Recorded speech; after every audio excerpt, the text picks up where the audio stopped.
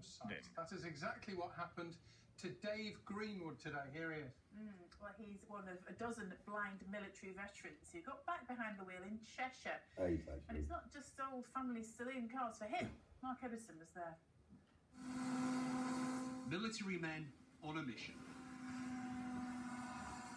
What do you think of the hovercraft so far?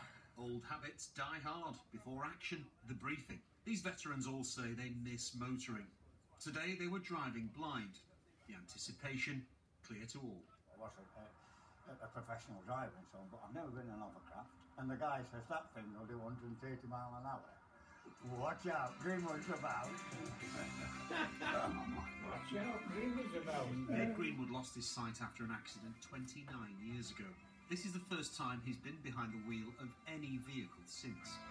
What were you doing yesterday then, Dave? And he's chosen to fly Oh, well, we got that bit out. a hovercraft.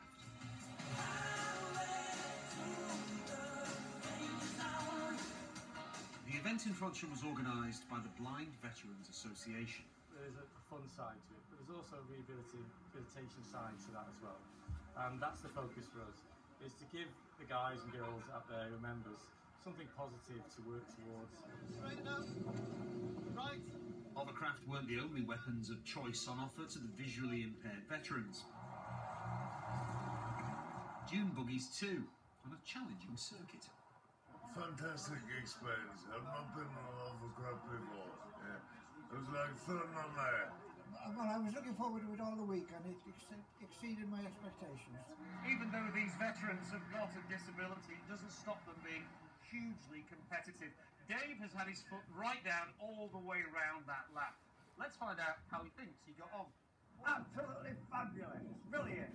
At the end of each round, a Top Gear style finale for the star in the reasonably priced hovercraft. 1 minute, 43 seconds.